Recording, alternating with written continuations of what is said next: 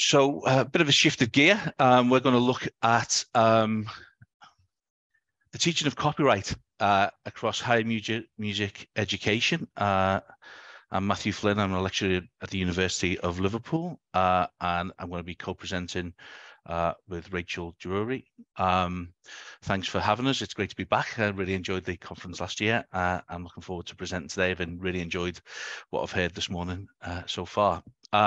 This is a presentation of a book chapter for an edited collection called New Takes on Recorded Music, which is edited by Daniel Borowski and Giorgia Vogliotti.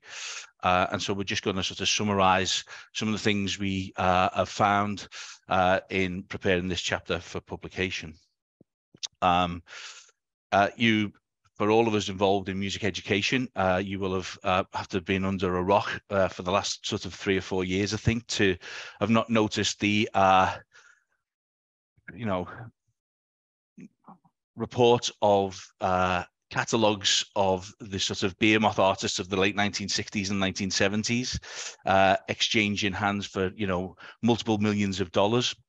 The most recent one being Pink Floyd, but we've obviously had the likes of Bob Dylan and Neil Young and Stevie Nicks and a whole host of people. It seems every week someone's selling the catalogue to either a music company or a sort of emerging sort of rights-based company like Hypnosis or something like that.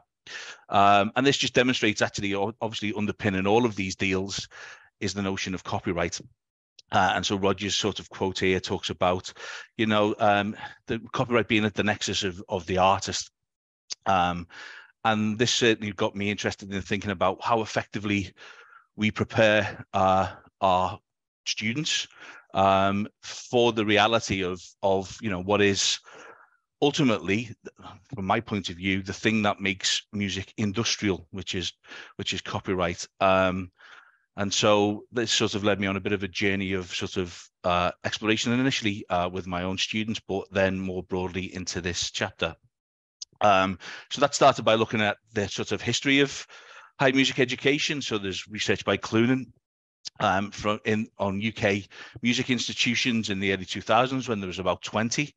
I think Celia was talking before, or Liz maybe mentioned that it was the only sort of, when she studied, it was the only popular music course available. And so, yeah, we'll show in a minute how music is growing exponentially as an academic subject.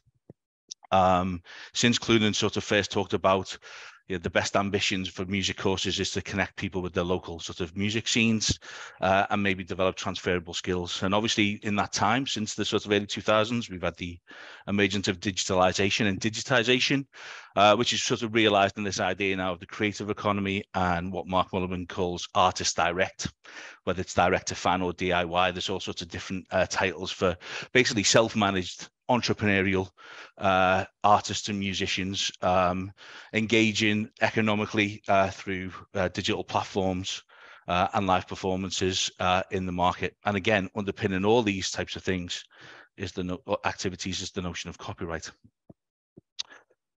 So we did using Guardian, the Guardian newspaper data, and UK Music, which is the trade body that represents the sort of attitudes of the music industry to UK government. They have a list of courses and institutions that deliver HE music courses and sound technology courses. And so we did a sort of summary of these courses. We didn't include Scotland because of the second phase of the research, which Rachael will explain, which was a survey, because the educational system in Scotland is different to the rest of the UK.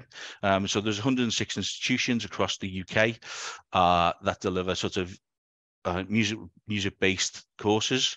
There's 411 undergraduate courses in total and 301 postgraduate courses, with the vast majority of them being going back to Liz's and Christina's presentation, where as the land of opportunity, most of the vast majority are focused around London and the southeast, almost 50% if you take London, southeast and southwest. Although there's prominent delivery in the northwest of England, Liverpool and Manchester, and Yorkshire, courses in Leeds and Sheffield in particular. And certainly, again, linking to Liz's and Celia's presentation, this generally the tone is that entrepreneurship, entrepreneurialism, the preparing students for professional development seems to be quite an embedded part of most of these courses now. Previous research suggests that, embedded across most music curriculums is some aspect of preparing students professionally. But one of the areas that still seems to confound the students I teach is this notion of copyright and how to get them to engage with sort of understanding copyright, and this idea of a bundle of rights that Frisch and Marshall proposed in the early 2000s. And, then obviously the diagram from Peter Schmuck here in his book, The Economics of Music. Even this relatively simple and straightforward diagram shows you the complexities of having to try and get uninitiated creators, as Barr refers to in his PhD research on copyright music, to understand the importance and the consequences of making copyright-related decisions earlier on in careers, and not understanding the sort of the long-term timelines. Obviously, 70 years after the death of the last author, from a song point of view, the ramifications of those decisions. And so we wanted to explore this in a bit more detail about what was taught, and then also the experiences of the music students of how it was taught. I'm going to hand over to Rachel to talk about that. Thank you. Thanks, Matt. So yeah, the first part of our research involves collecting data on the presence of copyright education in the higher education music system. And as Matt mentioned, we identified 106 institutions across England, Wales and Northern Ireland that between them offered a total of 712 courses on music and sound. And by examining the module content of each of those courses, we were able to identify a number of modules that offered some form of tuition on copyright. Some of these modules included aspects of copyright within wider professional development modules, and some were exclusively about copyright. And very often they were optional modules, with only a few considered mandatory. As you can see from the table displayed, the vast majority of the courses that contained modules on copyright are delivered in London and the South East, which correlates with the larger number of courses in music and sound offered in those areas. So this suggests that the geographical proximity of these institutions to the UK's bigger music companies may underpin the demand for music HE and for knowledge of copyright in that area. But overall, as you can see in the last column demonstrates that across all courses on music and sound delivered across the country, copyright doesn't feature very prominently at all. Copyright is generally not an embedded part of curricula. However, our research did show that copyright did feature more prominently in courses delivered at specialist popular music institutions like the BIM Institute and Liverpool Institute for Performing Arts, where courses are more vocational, whereas between the country's 8 music conservatoires, only Leeds Conservatoire offers a module on copyright at undergraduate level on their music business course, their undergraduate music business course. And universities find themselves somewhere in between the two. So once we'd looked at the distribution of provision within courses across England, Wales and Northern Ireland, the second part of our research involved the distribution of a self-selecting online survey to music students via an identified course leader at each of the 106 higher education institutions. We didn't receive as many responses as we would have liked, possibly because of the topic of the survey, but I think data collection was possibly limited also by the timing of distribution towards the end of semester 1, coinciding with end of semester module evaluation surveys and the distribution of the National Student Survey. However, we received 70 responses, which was acceptable, but means that findings are more indicative than comprehensive. So the purpose of the survey was to examine students' theoretical and practical knowledge and awareness of copyright and their confidence in managing those rights. The survey asked students about their music making activities, both within their course and external to their course, along with a whole selection of questions around their awareness of copyright and their engagement with copyright. And it became evident from the responses that HE institutions are now doing an awful lot more in terms of encouraging students to practice music making and recording. And a lot of students are already active within the Artists Direct market, using platforms such as SoundCloud and Bandcamp to share their music, and by releasing music on Spotify. So many students are already producing musical works, songs, master recordings, and other related works such as artwork in which copyright subsists. However, there were three key findings regarding students' experiences with copyright we'd like to highlight today. In general, there was a lack of awareness of copyright, a low engagement of where to source credible information on copyright, and a low engagement with industry organisations that deal with copyright. So we asked participants what kind of activities they engage with, which generate music-related copyrights, and we then asked them about their understanding of copyright in relation to those activities. And this graph clearly demonstrates a disparity here, as the vast majority of participants are engaging with copyright-related activities, and yet less than a quarter are aware of what music-related copyrights they may own. Only a few students, undergraduates and postgraduates, were engaging with unions or societies where they would be able to access credible information about their copyright-related activities. Confidence in the management of copyright was also extremely low.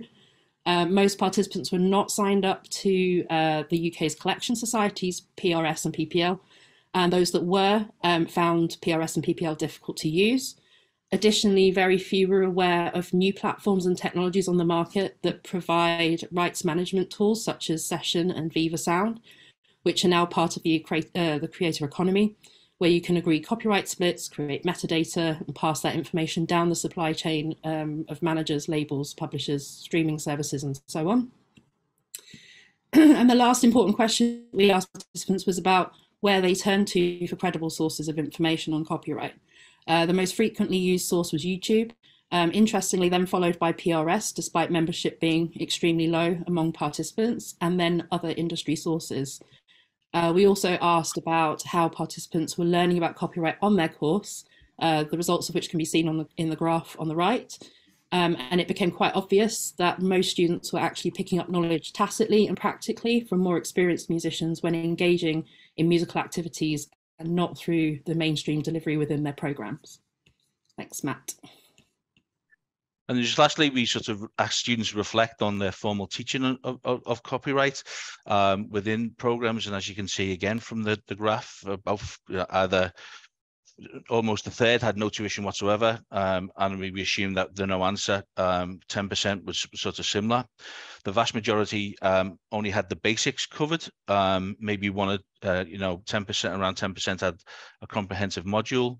But relating to this idea that students tend to learn through practical sort of application and tacit knowledge, only 10% were sort of practically applying copyright as part of their courses. And this led us to a couple of recommendations and conclusions in the chapter. It's clear that HE music providers have really adapted over the last 20 years in the UK to meet the changing demands of students, particularly with embedding things like entrepreneurship into programs, as Celia and Liz demonstrated before. But they may need to evolve again to be more comprehensive in the way that they deliver copyright and build students' awareness and engagement with it as a concept, but also practically. We would sort of suggest normalizing the topic, so it's more embedded in things like music history, maybe having to register or mock register the rights in sort of songwriting modules, and those types of things would just sort of close the loop on what is a fundamentally creative process, but the administrative aspect of it. And also, but fundamentally, we would encourage a much more practical approach to the delivery of copyright. So maybe it's not so like a bespoke module or a dedicated module, but much more embedded across the curriculum. We appreciate that this is difficult to embed quickly and change, particularly at universities, big universities where programs are difficult to change relatively rapidly.